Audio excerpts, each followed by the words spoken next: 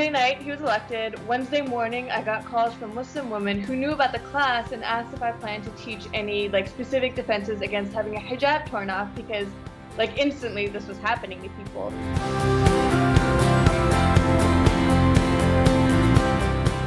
And when he was elected, I mean, there are people having their scarves, ripped off, being yelled at, insulted on the street.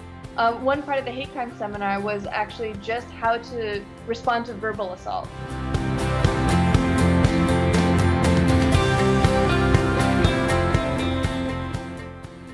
I've always been interested in self-defense just because I'm a Muslim woman, I'm pretty small, I'm Iraqi American, and I know that I am a target in many ways.